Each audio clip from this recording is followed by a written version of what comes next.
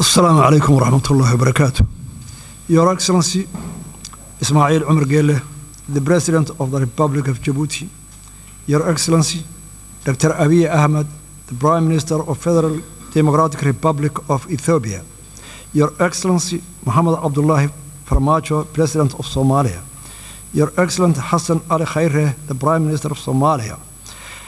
Representatives of the chairperson of the African Union, if they are here. Your Excellency, Dr. Wargane Gebeyaho, the Executive Secretary of IGAD.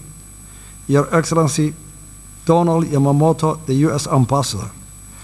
Excellency, distinguished guests, ladies and gentlemen, all protocols observed, good afternoon.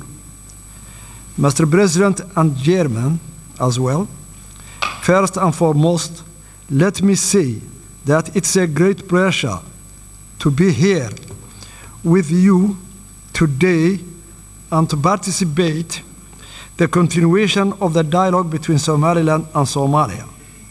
Allow me to extend my sincere appreciation to the regional, continental, and international community for your presence here today to discuss a topic of great importance to the Horn of Africa. Allow me to further thank His Excellency, President Ismail Omar Gelle, and the people of Jabuuti for their warm and brotherly hospitality in welcoming us in this beautiful country.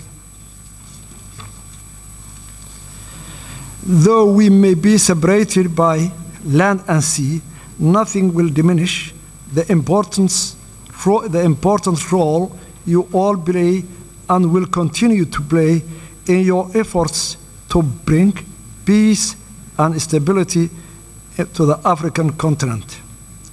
The region is suffering from a combination of unprecedented challenges, which range from the COVID-19 to environmental and socio-economic issues. Regional cooperation and hegemony is urgently required to steward the vulnerable to more prosperous and stable future.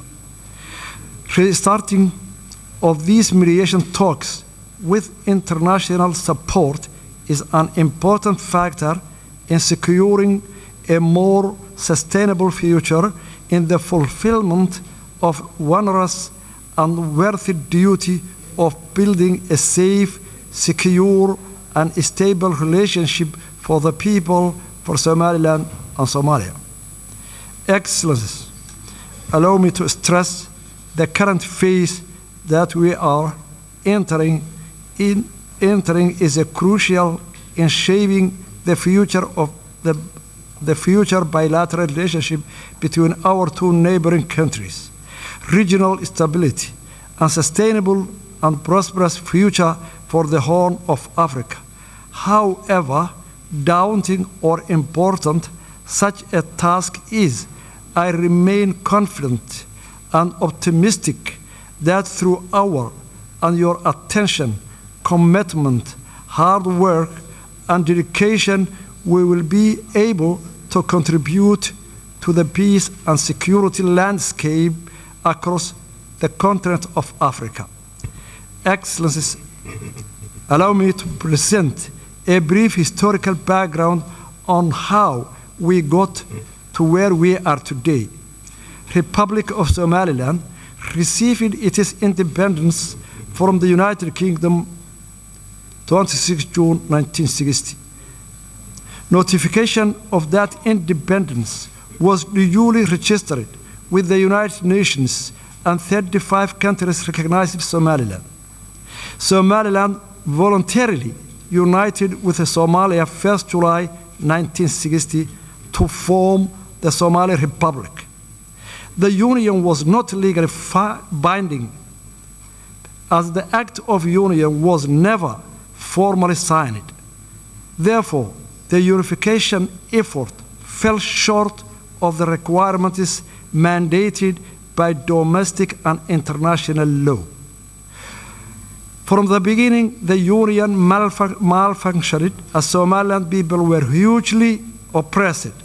The people of Somaliland expressed their displeasure with the Union by overwhelming voting against the new constitution in the referendum held in 1961 and followed full-scale struggle against the Somali Republic. The result in the collapse of Somali Republic in 1991 and the restoration of the independence of the Republic of Somaliland 18 May 1991. Since restoring our independence, Somaliland, with its scarce resources and with limited international support, has embarked on a steady, incremental, and progressive agenda of conflict resolution, peace building, and state building, and established good governance and functioning government institutions. We conducted a constitutional referendum in which 97% of Somalilanders voted to support the constitution and the independence. Somaliland, during that period, has made rounds of multi-party free and fair elections, including 3 rounds of presidential elections, 2 rounds of local council elections, and a parliamentary election. Republic of Somaliland has created a conducive environment that enabled a thriving private sector and an inflow of international investment. Somaliland has played an important role in the peace and security of the region and has been a reliable partner in the fight against terrorism, piracy, human trafficking, money laundering, and other forms of organized crimes. Unfortunately, instead of appreciating all those efforts and contributions made by the Somaliland people for the last 30 years, Somalia was in a constant war against the development of Somaliland, economically, security, investment, and this deepened the mistrust and animosity between the two countries. Ever since Somaliland entered hastily into a voluntary union with Somalia, the Somaliland people has been at the receiving end of injustice, discrimination, and state-sponsored genocide at the hands of the Somali government. Evidence of the widespread war crimes committed against the people of Somaliland has been fully documented by the United Nations Special Rapporteur for Human Rights and forensic team from Physicians for Human Rights and Somaliland War Crime Commission. The acts of genocide perpetrated by the Siad Barre regime and are memorialized in more than 200 mass graves in our country. The mass graves, which are still being unearthed, will forever testify to the crimes against humanity committed by the government of Somalia against the people of Somaliland. Therefore, in approaching this present situation in Somaliland and Somalia, it's necessary to have a proper regard to the past and learn lessons from it. The legacy of the oppression against the people of Somaliland cannot be easily swept away. Rather, they must be acknowledged and taken into account when considering Somaliland people's rights to self-determination and independence. The case for Somaliland independence is not unique. This fact is also acknowledged by the African Union mission to Somaliland in 2005.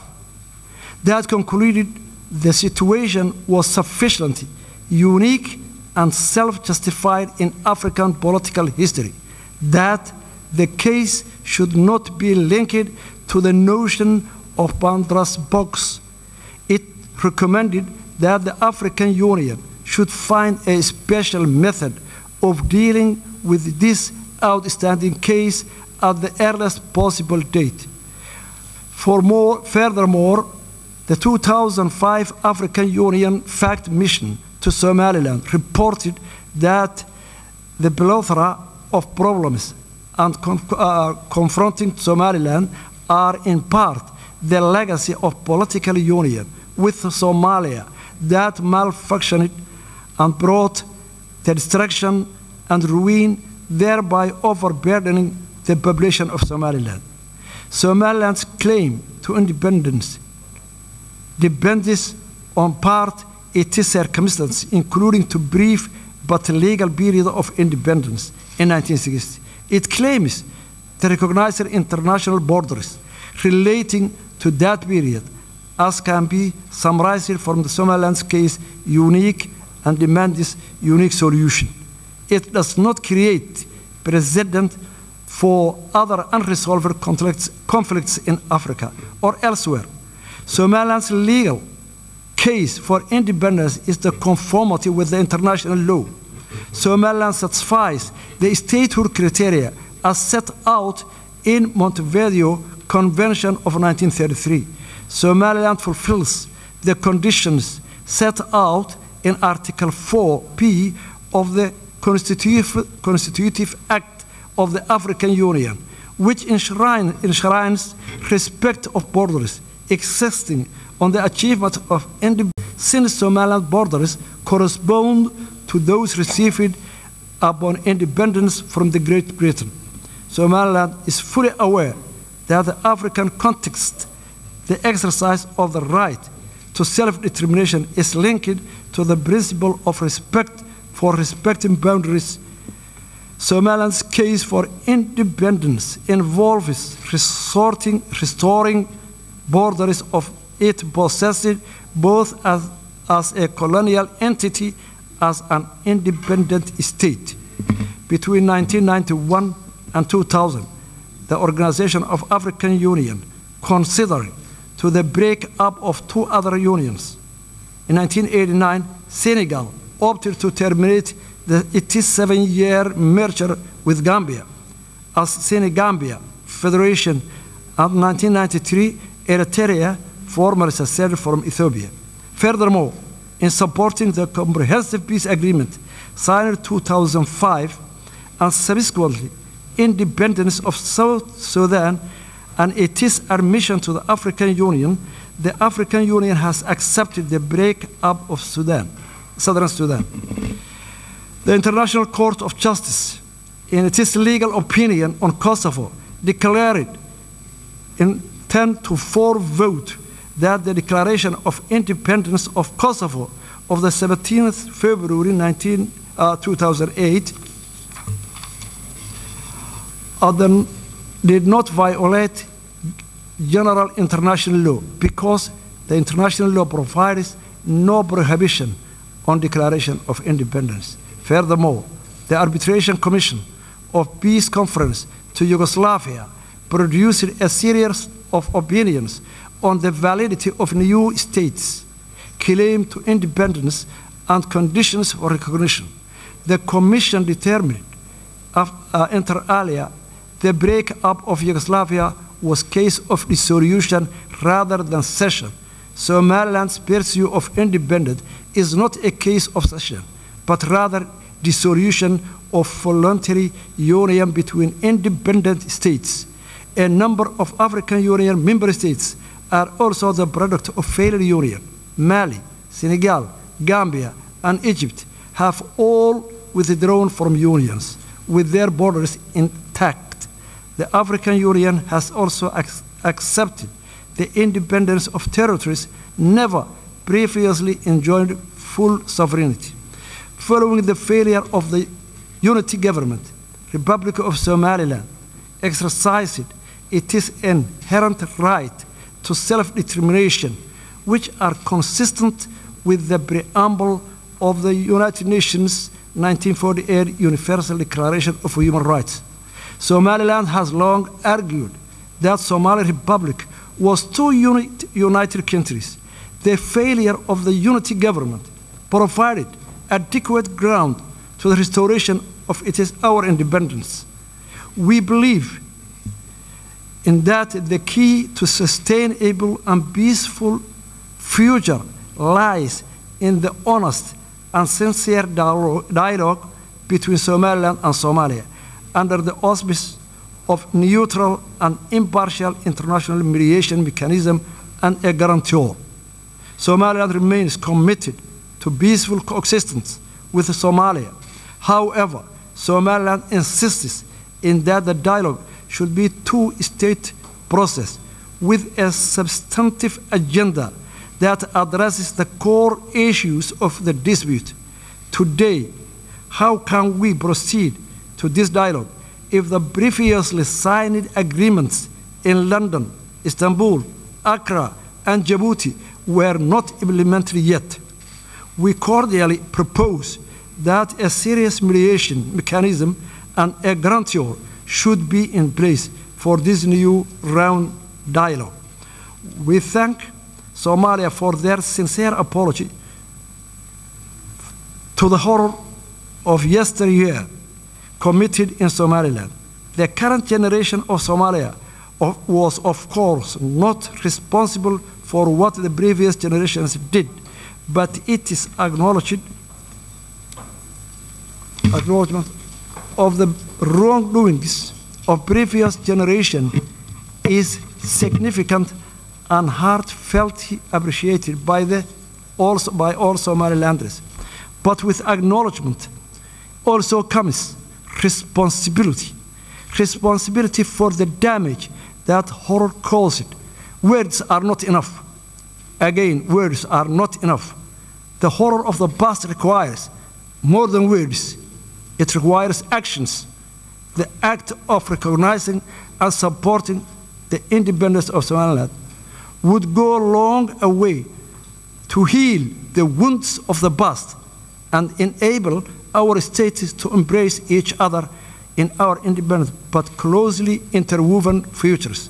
I am confident that we can build a bright future together as a brotherly, neighboring nations and for our own people and our region. Thank you very much.